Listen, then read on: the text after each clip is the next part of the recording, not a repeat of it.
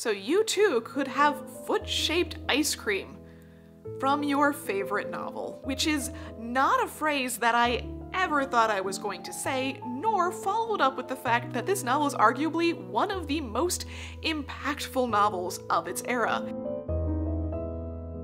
In 2023, it was Barbie feet that were all over the media, but in 1894, it was Trilby feet. The novel Trilby was so popular that not only did it leave a lasting effect on literature and publishing, but on the idea of fandoms, fashion, and feet. In fact, we can credit it with everything from the popularization of pedicures to potentially the invention of celebrity feet pics. George du Maurier, who wrote Trilby, was an artist for Punch magazine, and in 1894 he sold the story to Harper's Monthly, who was planning on putting it out in parts every month in their magazine.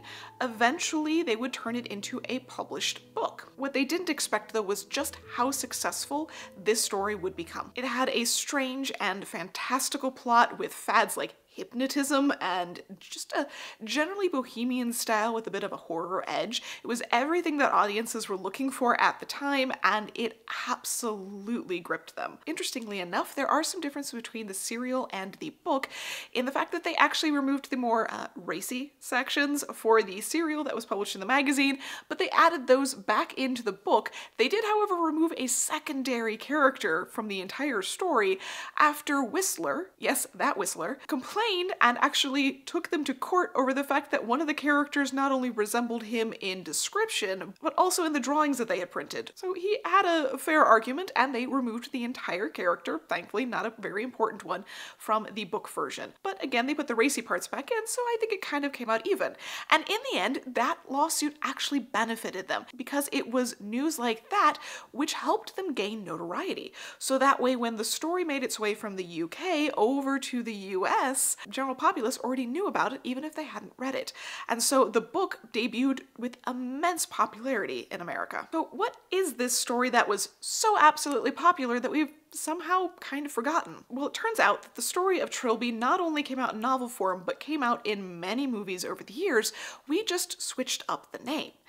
You might be a little bit more familiar with it under the name of Svengali. The last few movies that were made using the general plot came out under that name, which is the name of the main villain character, and yes, that is where the trope of the character also originates. The most recent of which was from 1983, starring Peter O'Toole and Jodie Foster. It was a modernized version of the story, however. The original story takes place in the 1850s and centers around three bohemian artists from the UK, two English, one Scottish, who landed themselves in Paris and are working in their own little studio together, in particular, the youngest of which, Little Billy. As we get to know these characters, in walks Svengali and his, we're just gonna say, minion, Gecko. Svengali and Gecko are both musicians, and the description of Svengali, as well as many subsequent discussions about him and other people within the book, belie the fact that he is an incredibly anti-Semitic character, and that thread is carried the whole way through in numerous other ways. So this is unfortunately very much a novel of its time in that regard.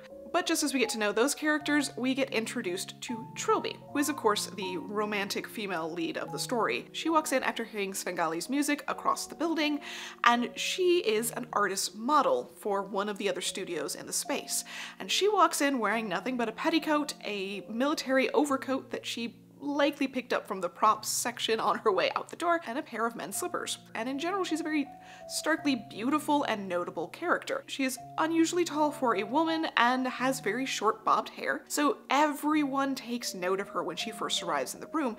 They note her beauty and her presence, and in general the character is written as sort of a balance between very unrefined and very ladylike attributes. And as she's introduced to all of the other artists in the room, they ask her what she does. She notes that she is an artist model, works en l'ensemble, as she puts it, where she models head, hands, and feet. At which point she notes that her foot is the most beautiful in Paris, pulls it out, and says that the only foot that remotely compares to it is her right foot. She shows her feet to the room of artists, who are all absolutely entranced by not only her beauty, but her feet as well. Quite frankly, the author does too. He describes them as a true inspiration of shape and color, all made up of delicate links and subtly modulated curves, and noble straightness and happy little dimpled arrangements in innocent young pink and white. Definitely poetic. And the character of Little Billy, the youngest of the three artists, feels that way as well, and as soon as she leaves, he goes and makes a sketch of her left foot. The only really notable fault that Trilby seems to have is the fact that she cannot sing, as they discover when Svengali is playing his music, and Trilby attempts to sing along but cannot carry a tune. Everyone in general falls in love with her, Little Billy the most so, and eventually he ends up asking her to marry him numerous times, and in the end she says yes. However, his mother is not okay with this and manages to scare Trilby away, who feels like she was never really worthy of Little Billy to begin with because of her less than noble lineage. Trilby disappears for a while, all of the artists return to their homes and continue their lives over the years. Little Billy falls into absolute despair for a while, has a bunch of health problems, and eventually 5 years later they end up back in Paris, go to a show together, only to find that the singer who's being debuted in Paris that night is none other than Trilby, being conducted by Svengali. Suddenly, she is able to sing so beautifully that the entire room is in tears, and everyone is totally enraptured with not only her voice, but her left foot, which she places bare onto a little stool while she is performing. After the performance, the artists attempt to go see her, but she snubs them quite rudely, which is definitely not in her character, and they leave quite confused. They run into her performing again in London, but this time everything goes wrong and she is unable to sing, and is very confused as to where she is, what's going on, has no memory of any of the performances. At this point, it's found out that Svengali has died. In the case of Trilby, however, she is left languishing with her health, getting worse and worse and worse. She doesn't remember almost anything from the last few years, just absolute confusion, doesn't remember how to sing at all. After quite a long period of bad health, Trilby accidentally sees a picture of Svengali, falls into essentially a trance again, sings beautifully, and then dies very tragically. Little Billy, absolutely distraught, also dies not too long after that.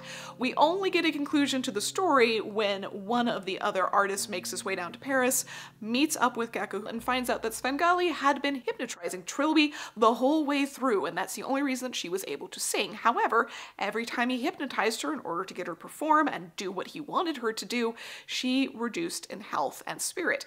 So eventually she was just too drained and could no longer survive. Of course, this creates an absolutely dramatic and romantic horror story that was very much perfect for the era, and created what they called the Trilby craze. They named all of the subsequent objects that were produced out of the fandom for this Trilbiana, and those that were huge fans of the story called themselves Trilbyites.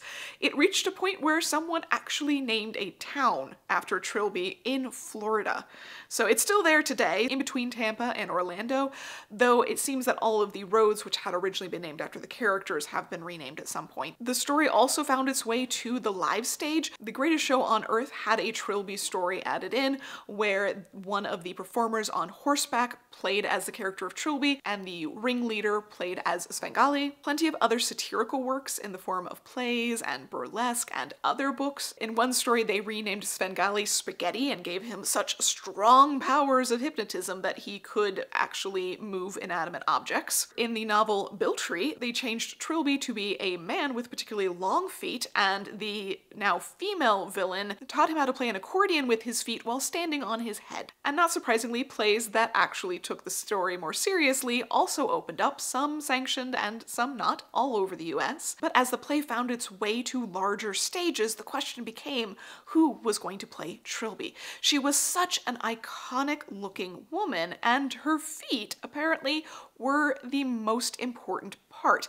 They not only needed to find an actress who could sing beautifully and bring everyone to tears, but also had Trilby's feet. And suddenly it was all over the newspapers figuring out who was going to play this part, whose feet were going to be beautiful enough. And they started putting pictures of actresses' feet in the newspapers. So in many ways, this is the origin of the celebrity feet pickup today.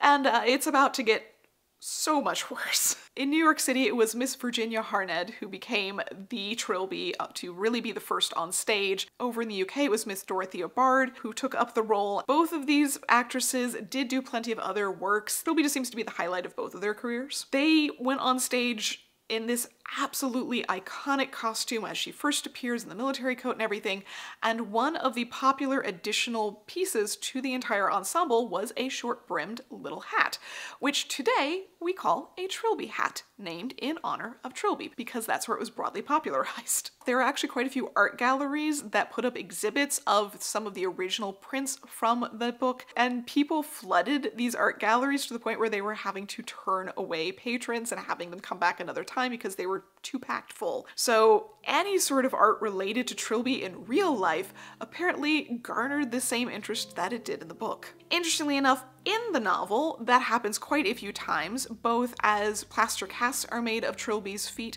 and are sold as she becomes a famous singer. Her foot sketch that was done by little Billy and left in the studio is actually put into a glass case, and the artists find that when they return, so they weren't the ones that did it. Someone else found this drawing of a foot, thought it was so absolutely lovely it needed to be basically kept behind glass, and someone else actually drew a giant version of Trilby's foot on a wall, and one of the characters tries to purchase the entire wall to have it completely removed from the building and taken back to the UK with them. That ends up not working out apparently, but that just shows you how deeply ingrained the obsession with Trilby's feet was within the story, let alone outside of it in the real world. Most notable was all the foot-themed merchandise that came out, because Trilby's feet were featured so heavily and so poetically in the novel. People started picking up on the idea of selling Trilby's feet. Now, of course, this was not a controlled thing, so people across the country and even over in the UK started selling anything under the Trilby name that they possibly could. Some things make a little bit more sense, things like shoe polish. Okay, that's at least adjacent to feet. We also have things like bias velveteen skirt bindings. All right, near enough to feet. There were also Trilby shoes that were sold by Montgomery Ward in Chicago. So we've broadened this out to really anything foot adjacent at this point, but they kept going. In fact, you could have a Trilby foot shaped scarf pin or other types of fancy jewelry items in the shape of a foot. You could also get collectible spoons with little engravings of Trilby's foot and different names of the characters. You definitely need to go try and collect all of those. I also came across smoking pipes, or even a toothpick holder shaped like Trilby's foot.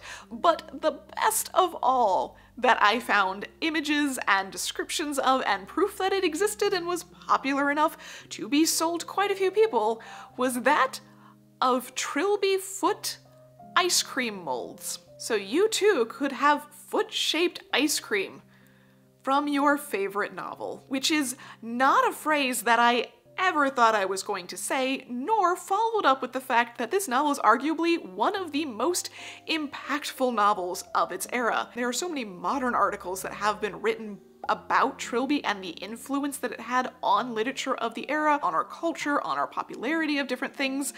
It's just absolutely everywhere, and that's actually how I first came across it. I was trying to look up the history of pedicures, and lo and behold, I found out that pedicures weren't terribly popular in the US until Trilby. This is notable because Trilby's feet weren't prized because they were tiny. They were actually a fairly normal, if not a little bit large size, but they were perfectly beautiful. They were unmarred, they were well proportioned and well taken care of. So in order to achieve the Trilby foot, you too just need to have the right foot care, which starts simply with wearing the right shoes. Trilby wore a pair of oversized men's slippers so as not to end up with any corns or bunions, but they recommended that simply you just wore shoes that were not too tight. You avoided really high heels or really pointed toes, which is a little bit difficult in 1894 and 1895, considering that the trend for shoe styles at that point was an incredibly long pointed toe. Granted, the heels were on the lower side, and interestingly enough, the pointed toe did disappear right around 1896-97, and I am starting to wonder if Trilby might not have something to do with that. So that is some future research that I, as a shoe historian, need to keep doing, but they continued to take it a step further than just wearing the right shoes. The newspapers also recommended that you did a lot of everyday foot care. You used a pumice stone or a file to smooth it out, trim your nails weekly. If you can get in to get a pedicure, you should go do that. Numerous magazines of the time mentioned that the pedicure popularity is because of Trilby, and that There were pedicures around before that in the US, but they weren't terribly popular. They had come over from France and they were pretty spotty. Manicures were much more popular simply because hands were visible all the time, whereas feet, not so much. Women were wearing stockings along with shoes or boots. They were going to have things covered up because walking around barefoot was just kind of weird to do in that era.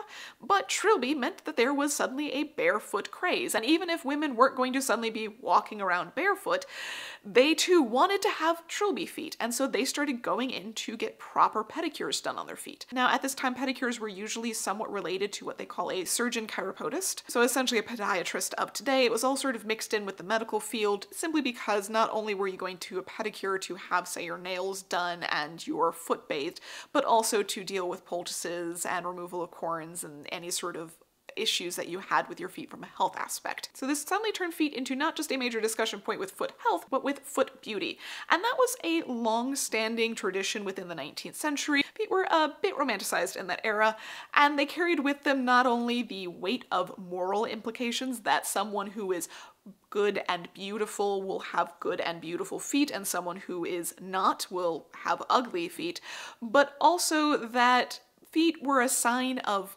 essentially good breeding. So I'm gonna have to pull eugenics into this for just a really quick moment, in particular in the case of Trilby, just because she was noted as not coming from a good background necessarily, a bit of a mix of things. Some of her family was a little bit higher born, a lot of it wasn't, but because her feet were so beautiful, they talk about them as if it's a sign of her good breeding. So there is definitely a history to foot obsession when it comes to the 19th century, but it really seems to have reached a peak when it comes to Trilby, and she just includes all of the aspects all in one. And Trilby herself as a character was immensely popular. I found one example of a woman in the US who actually took up cosplaying Trilby pretty much full-time, 100% in character. There were shops that offered the ability to do plaster casts of hands and feet, and that mentioned that there was an uptick in women coming in and having plaster casts of their feet done, just like Trilby had done. Though they do mention it's not too terribly common, and more often they were selling plaster casts of women's feet that were imported from Europe, so actually a bit closer to the book in a way. And just in case the average woman did feel like she had the appropriate Trilby feet, in 1895, a Pittsburgh newspaper advertised a competition for women, asking them to send in tracings and measurements of their feet, and there would be a committee voting on who has the most perfect Trilby feet, and they would win a custom pair of shoes. The peak that was the Trilby craze started to edge off in 1896 when Du Maurier, the author, passed away very suddenly, so that put an end to a lot of the discussions about his life, how he came up with the story, whether he was going to write the next book, whatever it was, and the craze slowed down pretty quickly. It did not, however, completely disappear, nor did the interest in feet. In fact, in many ways, this had introduced a much broader population to the idea of foot fetish, because that very much is what this book is. And it never really faded out completely from there. There's a definite uptick in foot fetish material around that turn of the century point, and you can definitely see a lot more of it publicly as well. I found this lovely series of articles from 1907 where they were talking about famous feet and have pictures of all sorts of actresses and models' feet, everything from Virginia Harned to Isadora Duncan, and even Sarah Bernhardt are included in these pictures. And this Chicago newspaper also started up their own competition looking for perfect feet. This time they specifically mentioned them as Cinderella feet, which they were looking for a particular size, or Recamier feet, based off of this portrait of Juliette Recamier with her bare feet that is particularly famous, and they wanted to find a pair of feet that looked like hers. So you could win either one of the competitions and win slightly different slippers of gold. And stories like this continued. You can find discussions of actresses' feet throughout the rest of the 20th century. Obviously, we know where it's ended up today with the idea of celebrity feet pic websites, as well as much broader discussions of foot fetishism and the constant joke of don't give away your feet for free on the internet. So in reality, Trilby was a pretty big turning point in the discussion about feet, specifically when it comes to bare feet and foot fetishes. Of course, the barefoot trend would eventually take hold as we move further into the 20th century. Sandals become popular in in the 1920s, and things like flip-flops in the mid-century take off as well. Women no longer wearing stockings, but instead wearing hose, and then eventually nothing with their shoes. So bare feet abound as we continue past the era of Trilby, but in many ways it really was the first time people were introduced to this. It popularized pedicures, and it really brought about a whole new obsession with feet that I did not realize that they had in the 19th century. I was going to be able to find foot-themed merchandise from that era. In general, this is one of the early examples of merchandise of a fandom and fan fiction and all of those things as well, so I just thought I'd drag you down this very interesting rabbit hole with me so that way you too would know the impact of Trilby.